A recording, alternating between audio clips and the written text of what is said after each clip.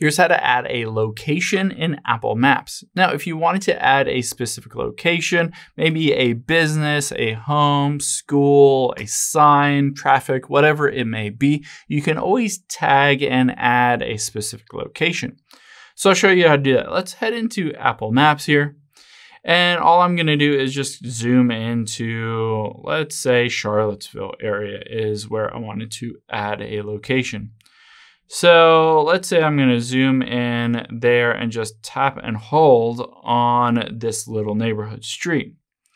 Now, if I scroll down, I can hit Add to Maps right here, and this will allow me to add a location. It says, what do you want to add to this location? Do you want to add the address, street, traffic sign, a place like a business or school or park, neighborhood, transit sign, bike path, something else?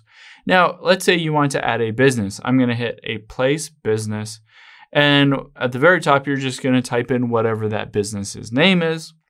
It's just going to confirm what the actual address is there, the category, and this is where you can change or update the hours for that business. So say I'm open Monday, Tuesday, Wednesday, Thursday, Friday, 10 a.m. to 6 p.m. That works. You can add phone numbers, websites, photos, all of that different stuff.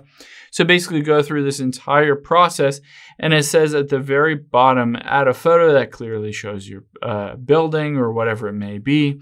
And keep in mind, if you do hit send at the very top right and you're adding something like a business, Apple is going to review this and just make sure that it looks like it's correct. They might look at Street View just to confirm that there is a business there or whatever you said is there is actually there. So you can't really add a fake business on there because they should go through and review it at some point, and potentially they'll delete it if it's not real. So you can go through this whole process. You can navigate around with a little map, all that stuff, and then add that location. Hope this helps. If you have any questions on that, leave them in the comments down below, and I'll catch you on the next one.